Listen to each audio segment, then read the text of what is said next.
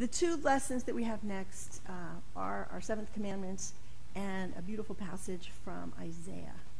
And this is one of those passages that, I think there's those things you should just always keep handy and keep around. This is one of them because it really almost doesn't matter what horrendous situation in which we can find ourselves. We have a promise from God that God will come and send the Anointed One to put balm on our wounds and to heal us and to restore us. And so hear this in the middle of the Ten Commandments and the very exciting seventh commandment about adultery. It's a little vague, this commandment, so do pay attention. Exodus 20, verse 14. You shall not commit adultery. That's all. Isaiah chapter 61, verses 1 through 3. The Spirit of the Lord God is upon me. Because the Lord has anointed me, he has sent me to bring good news to the oppressed, to bind up the brokenhearted, to proclaim liberty to the captives and release to the prisoners, to proclaim the year of the Lord's favor and the day of vengeance of our God, to comfort all who mourn, to provide for those who mourn in Zion, to give them a garland instead of ashes, the oil of gladness instead of mourning, the mantle of praise instead of a faint spirit. They will be called oaks of righteousness, the planting of the Lord to display his glory. Let us pray. Gracious and loving God, you do anoint our wounds. You are a God of healing and hope.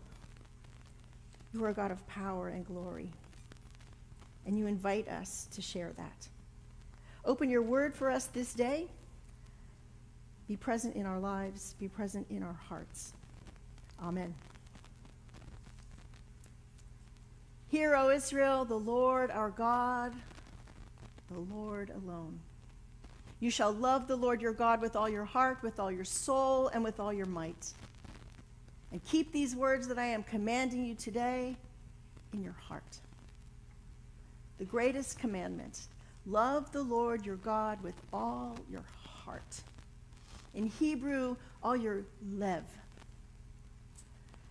In our Psalmistas group, sometimes we talk about the fact we find a word in the Psalms that actually it's better just to use the Hebrew word because we can try and try and try to find an English translation and it pales in comparison to what the meaning in the Hebrew is.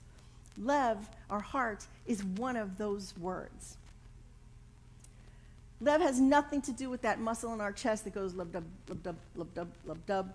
It has nothing to do with our tortured, tangled, lonely, cheating, foolish, dragged around, hungry, achy, breaky hearts. Our lev, our heart, is the core of our being, our emotions, our courage, our thinking, our understanding, our wisdom, our judgment and our will, our planning and scheming, hoping and dreaming. It's the seat of our desires and the true measure of who each one of us is as a human being. Our lev, our heart, is where we make sense of all that is around us, but also within ourselves. Our lev, our heart, is the deepest expression of our innermost, authentic, God-created self. The source of the kind of love that God wants. Love with everything that we are. So I ask you, how can we love like that? Because we are loved. The psalmist sings, "Great is your steadfast love toward us." And God made loving promises to us that are so much more like marriage vows. I pledge myself to you and entered into a covenant with you, says the Lord God. I will take you for my wife in steadfast love and in mercy. I will take you for my wife in faithfulness, and you shall know the Lord. God gives us these 10 commandments and makes these promises to us and with us as people who have been freed. We are free to say no. But if we say yes, We promise to love God with all our lev, all our whole being, giving our lev, ourselves, to no other gods, treasuring the Lord's name and setting apart sacred time to be with our beloved.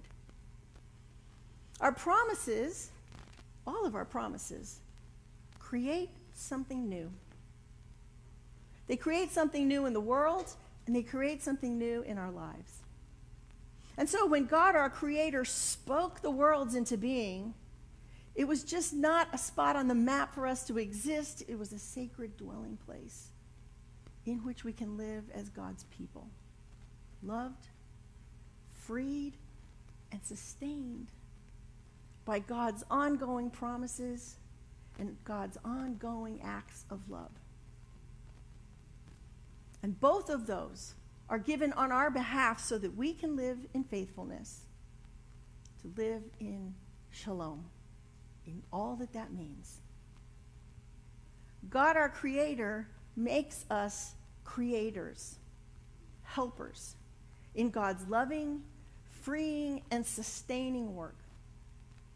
The words of promise we speak to one another, all of our words of promise are part of that creative work. It's God-given work. When we make promises, we speak worlds into being. Our words of promise create a sacred space. Our words of covenant are the genesis of many creations, places of shalom. When I meet with couples before I marry them, I want them to know that their ceremony is so much more than a formality. The words of the service create a sacred space. It creates a sacred space for them to make sacred promises. That process, that separation of two people, leaving behind what was and walking into what is important. Couples stand right here, and I stand with them with the nervous groom, and I tell them, you will never forget what she looks like coming down the aisle. And we stand there. And before we do anything, I ask them, do you want to do this? Do you come here freely to make this promise? They say yes. Then I ask them, do you have goodwill? Is it your intention to be faithful? And they say yes. Then I ask their families and their friends, do you make a promise to these two people to help them live into the promises they are about to make, because we cannot do this alone? To live into those promises requires the love and care of the people around us. And surrounded by those promises, two people leave that behind. And they walk up here and they light these candles. And that is the light of God that has been put in each one of those individuals, the sign of that love that created them. By the way, they're not the mother family candles. The families are down there. We're creating something new. Sorry, Mom. For me, these are the two individuals created by God, and the light and love of those two individuals. And we stand here, and we pray before we do this. And we ask God to be present. And we have created a sacred space surrounded by love and surrounded by promises and surrounded by the love of God for two people. It is one of the most intimate moments two people will ever share in public. The creation of something new. And they make these sacred promises to love one another and care for one another in times of sickness and trouble and sorrow. And when they do, those promises create something new. And they come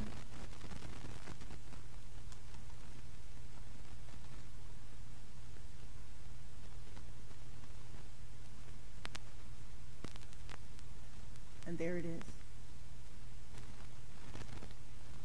Something never before seen, something sacred, something unique, created by promise, creating a sacred space in which two people will live in shalom.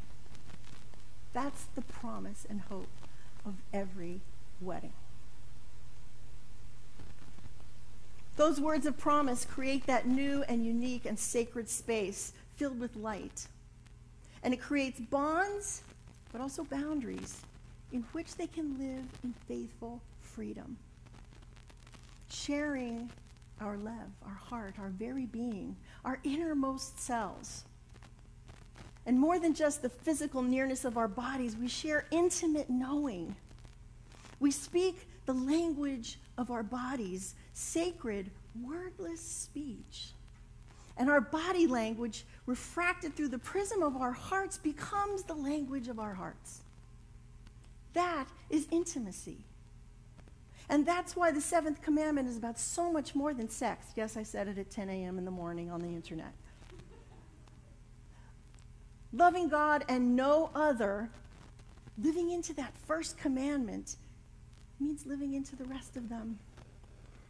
And we cannot do it alone. God, our Creator, also makes us creators and charges us with the care and the flourishing of God's people, and charges us to live in shalom with one another, creating a community where we live without harming one another. The seventh commandment is about our hearts. It's about dividing our hearts. And when we divide our hearts, we turn a blessing, the blessing of our sexuality, into something destructive. And it's no less sacred than the sixth commandment. God is saying that the marriage and family of my neighbor is worthy of as much protection as her life.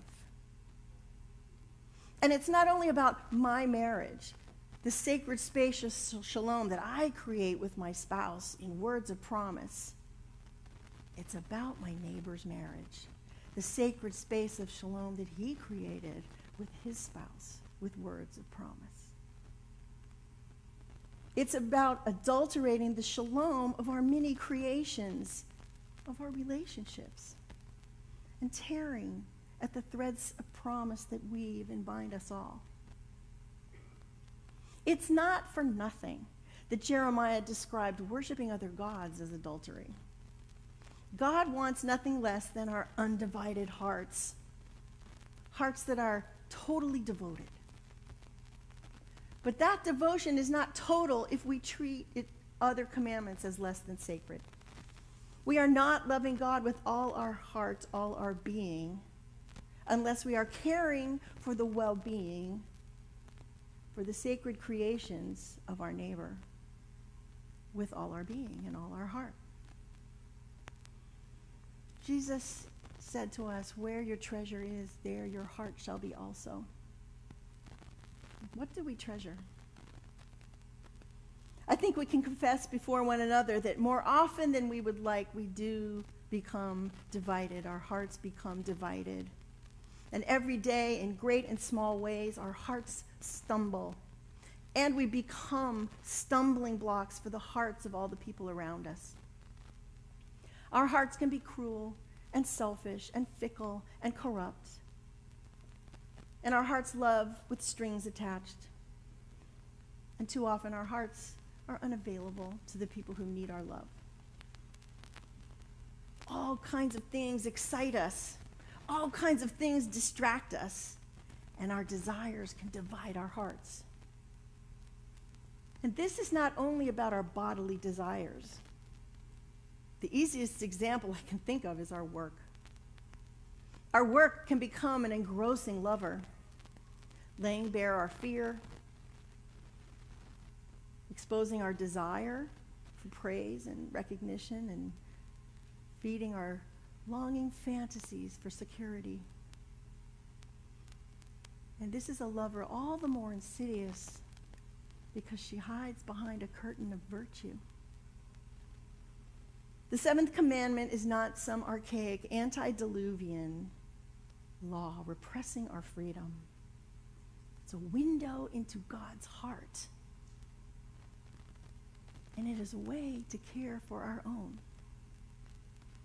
All of us, to one degree or another, know what it is to have a divided heart. And all of us know what it is to love someone with a divided heart. And with our divided hearts, we grieve the heart of God. We grieve ourselves. We wound ourselves. We grieve one another, and we wound one another.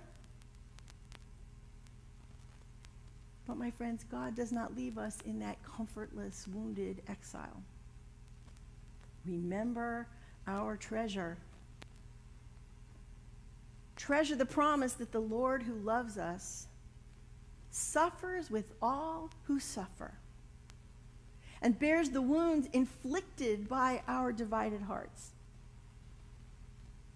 And treasure the promise that that same Lord embodies an undivided heart and embodies love stronger than death, embodies love that will never end, embodies love that bears the face of God. Though the mountains be shaken and the hills removed, yet my unfailing love for you will not be shaken, nor my covenant of peace be removed, says the Lord, who has compassion on all of us. Treasure the promise that the Lord who made that binding promise keeps that promise. To bind our wounds, to bind up the brokenhearted, to release the hearts that are held captive by desire or grief, and to offer healing, binding up our divided hearts. And my friends, the great challenge is God calls us to embody that same binding promise for all the divided hearts around us. Let us pray. God, as your great steadfast love toward us, teach us your way, that we might walk in your faithfulness. Give us an undivided heart, that we might be your treasure, treasure you, and treasure one another. Amen.